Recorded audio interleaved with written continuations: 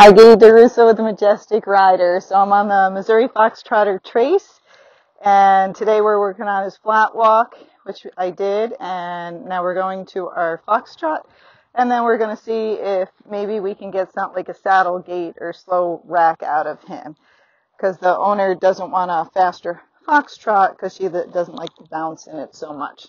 So we're going to go, he can be a little bit stubborn. We're going to go to our Foxtrot, and we're going to do that for about 3 to 5 minutes. I'm going to see how tired he gets. Because to do the other gait, I don't want him too tired, or he's probably going to go towards a trot.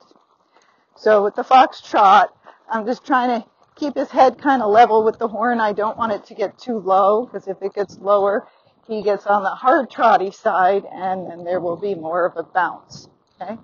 So if you have a Foxtrotter and you're like, he keeps getting bouncy when I go faster, that means you're going towards a trot and you want to half halt, sit back, lift their head up a little bit, and go slower. Because it means they don't have the muscle to hold that gait faster. Okay, so you got to help them and build that muscle up, and that takes time, patience, and workouts. They don't get it on their own, so you got to work with them. So that's a little low. So I just kind of pick his head up by lifting my hands up some. Okay. Now you'll see at times now I'm bouncing a little bit more. It's not bad, but I don't want it to get any bouncier, so I want to keep his head up a little bit, because if his head goes low, again, it's going to get bouncier on me, because he's going to get more towards a trot.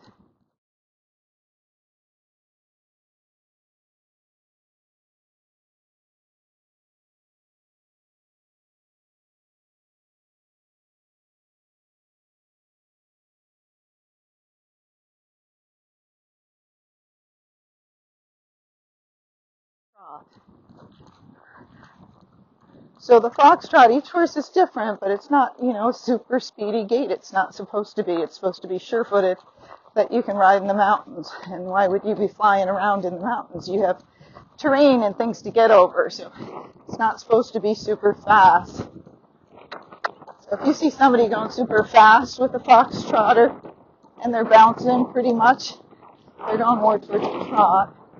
That's not so comfortable, but everybody's different. Usually, everybody wants more speed. So, as we get more speed with him again, we're going to try and get a different gait. The saddle gait that we'll be going for, that's a little bit more lateral, so he's on the trotty side.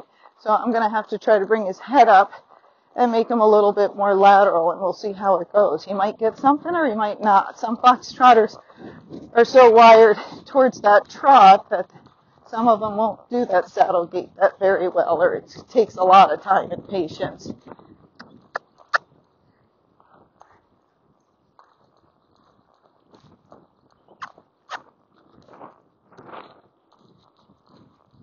So again, he'd rather carry his head down, at least in the arena. On the trail, he might have more stuff to look at, so he might not bring his head down as much, but we want to keep it up a little bit.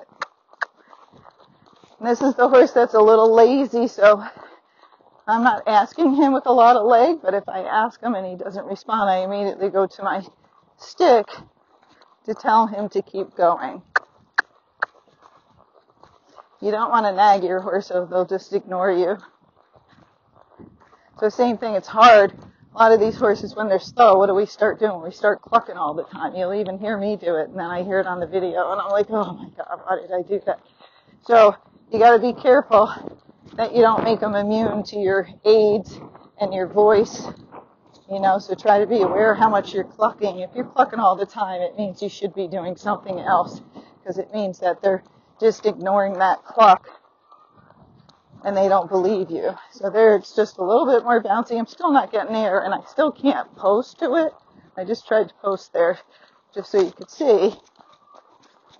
But if you can post to it, like I could do it, but it's hard, and then he's slowing down.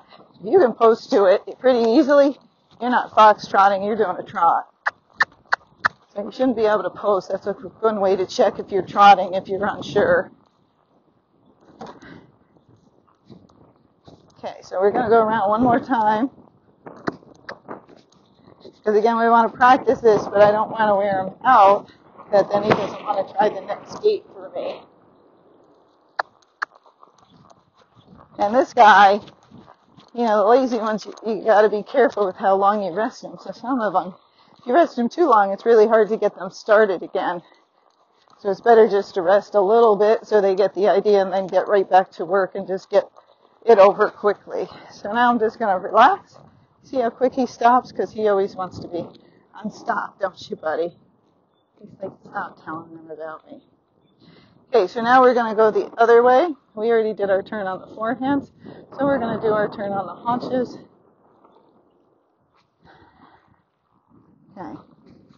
Now we're going to foxtrot this way. So I'm going to add both my legs, sit up tall. He's trotty, so I'm going to put my weight kind of back in my seat pockets a little bit, and then concentrate on getting his head up and sitting up tall. Since I know I'm on the video, I don't want to slump over. Okay. So as I go around and I'm foxtrotting them, I'm also working on straightness, making sure his head doesn't get too low and this doesn't get too bouncy. And you see me always looking at my watch because I'm always timing it. Okay. I time it because it gives me a reference, and it makes sure I don't work the horse too little or too much, because I know how much time I'm putting in each time. There we're a little trotty, so pick his head up a little bit and just slow it down a tiny bit. So, you know, if you've been coming in and I'm doing the flat walk for 5 minutes and I'm doing the foxtrot for 5 minutes, well, that's 20 minutes so far of gaiting. And then if I want to add in a canter or another gait, and a lazy horse, they're going to be tired. They're like, I've been moving for a half hour. You don't do any walking, lady. You just keep me moving. So then they're not going to like it so much. So as I added in this other gait, then I cut down how much I was flat walking him for. I warmed him up good, but I was flat walking him actually like 10 minutes each direction. So we just made it down to 5 minutes and made that shorter. So again, he foxtrots very nicely. Not very speedy. That's okay, because again, most people get these horses, they're not going for speed, or they would just get a racking horse. But this is very smooth. It's just a soft, up and down feeling, like a quarter horse's jog, but it's faster. But it's the same sensation. So if you're like, I don't know what a foxtrot feels like, at least to me, that's what it feels like. It feels like you got a nice horse that's trotting very nicely, and it has a smooth sitting trot without suspension. Okay. So let's go around another time, and then we'll give this big guy a break, and then see if we can get him going again. Now, I try not to add too many new things in at a time. I don't know if the owners want a canter or not, but so this week I'm going to add in trying to get a saddle gait, and then next week we'll add in some little canter steps, so he'll have a basis of it all, and then they can finish it how they want it, but he'll have all the things he needs to. And then I like to start doing the stuff out on trail, and that's what I'm going to do. But I'm in here today so we could videotape and you could see. Okay, so now we're going to stop. Good boy. And we're going to give him a break for a minute. Okay? I'll talk a little bit about his bit. So he has a miler bit in with a large port, and that gives him a lot of tongue relief. When he came, we had him in a snaffle, and he kept trying to put his tongue over the snaffle. So I tried a bunch of different bits, and he put his tongue over every one. And then we put a noseband on him, and I could tell he just hated it. So I put this one in, and it's a longer shank, because that's what I found at the moment. And he was fine in it. You'll see he's mouthing it and playing it around, but he doesn't put his tongue over the bit anymore.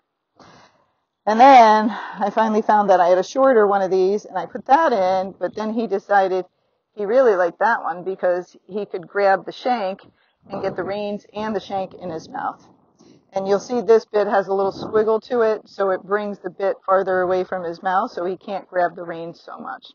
So this is the bit that he's gone best in, and a lot of people will be like, well, look at that shank, and that's severe. This is the one he's happiest in. Again, we started with the snaffle, but this is the one he had the least problems with. So I use the bit that helps the horse gait, but also that the horse is the most comfortable in. And they tell me what that is. So he's a playful guy here, but this is what he likes. So now we're going to do another turn on the haunches. To do this, you're going to bring your hands to the inside. You push with your outside leg, which is my left leg, and you push right by the girth. And you're trying to get the horse to move its shoulders, but keep its hindquarters in the same place. And you might be like, why? Why do we need to do that? Because you want to be able to, now he didn't do it well there. So now he's moving his hindquarters, so we're going to do the whole thing again. You want to be able to control your horse's shoulders, because when you do S turns on the trail, if you can't, those horses sometimes will go off the trail. And if you know how to do this, then if your horse spins, you can counteract the spin. Now see, he told me, hey, you stopped a little too long and now I don't want to go back to work.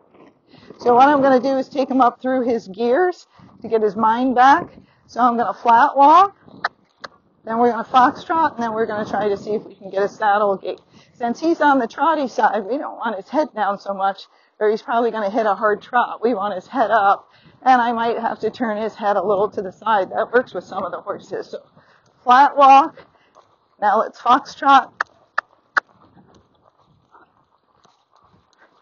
And we're only going to do this a little bit till I get a pretty good gait, and then I'll keep giving him a break. Okay, so we got our foxtrot. Now I'm going to bring his head up and tap him and go faster.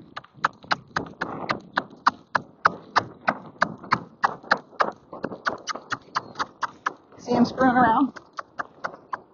Good job. Oh, so right there, thanks for yanking on me, butthead. But right there, he was smooth and he was fast and there was no bounce at all. And that's what we're trying to get. Now, I want him to know that's the right answer, but this horse I can't rest too long because he's going to screw around. See that? So I'm going to go right back to going forward. So I'm going to pick his head up. We don't want the foxtrot, but he's like, I don't want to do this. But you'll see I'm sitting way back. Now he's trotting. Now he's trying to run me into the fence. Your horse might do that too. So I'm making weird noise just to make him go forward. Now he's a little trotty. Now he's cantering. He's doing all sorts of stuff, isn't he?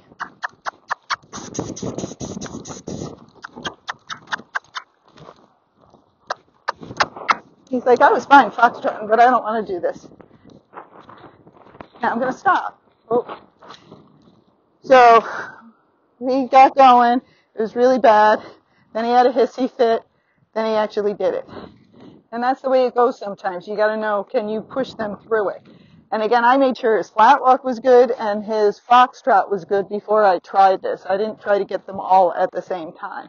Okay, now I'm going to do one more time because 3's then the lucky number, isn't it, Chase? He's like, 3, up yours. All right, so let's go forward. I'm going to sit back, try to keep his head up.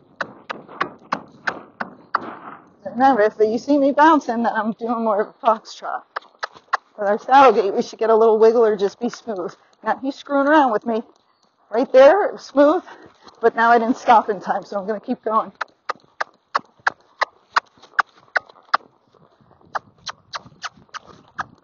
Right there. Oh, good job! What a good boy! That was it!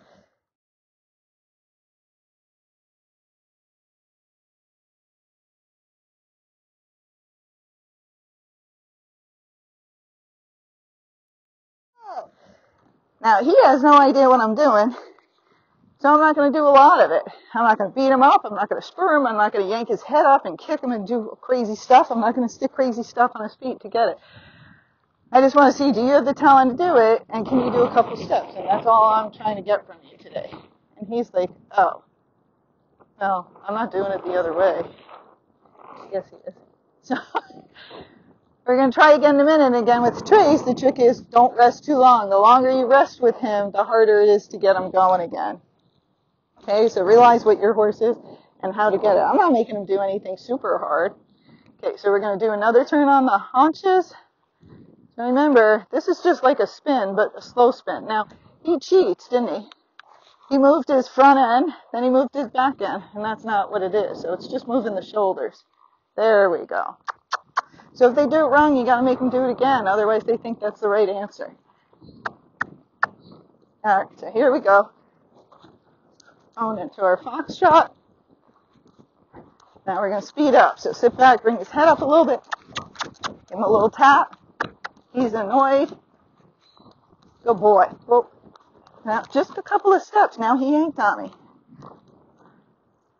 So I'm going to give him a break, but if he yanks on me, I'm going to back him up and make him give to the bit, because he shouldn't yank on me just because he's pissed off. He's a child. He doesn't pay his bills. We have to pay his bills. Yeah. So don't accept mediocre. Okay? I don't expect perfection, but he knows he's not supposed to pull on me. Okay, now we're going to go again. He's like, what? I said the lucky numbers 3 times. So let's go. So squeeze, sit back, bring foxtrot. Now bring his head up. Tap, tap, tap, because he's being a butt. Now I'm going to stop. Whoa. Now stop.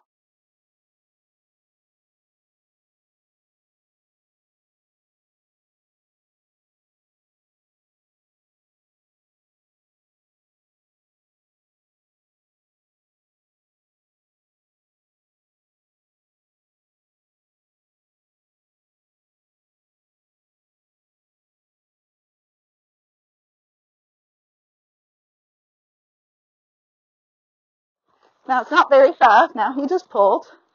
So I just hold and back them up. Don't get in a pulling fight. They will win. Okay? So if they do that, if they yank on you, don't accept it because you're starting a bad habit. Just hold, ask them to back off. Lots of horses do this. It's just little tempered tantrums like, I'm not doing that. And the faster you correct it and say, yeah, you are.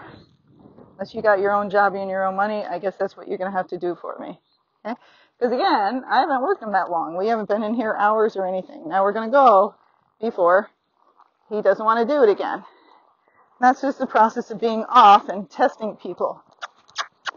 So if you can't do this, you might have to get your trainer or your friend who can ride to do it. Because they won't get intimidated as much. Now he kind of had it, and then he started cantering and screwing around. Now he's throwing his head.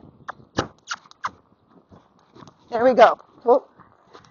And that is 3 times. So I immediately get off. Good boy. Even though you might be thinking, wow, he was a butt today. He wasn't. He just said, I don't want to do that new thing. It's hard. Why are you making me go faster? Because it's so fun. It's so fun. Yes, it's so fun. Okay, they're just testers. That's all. They're just like children. So you just got to show them that's what they got to do. All right, and that's the start of our saddle gait. So apparently he can do it, so we're going to be working on it and get it somewhat decent before he comes home. Okay, hope that helps.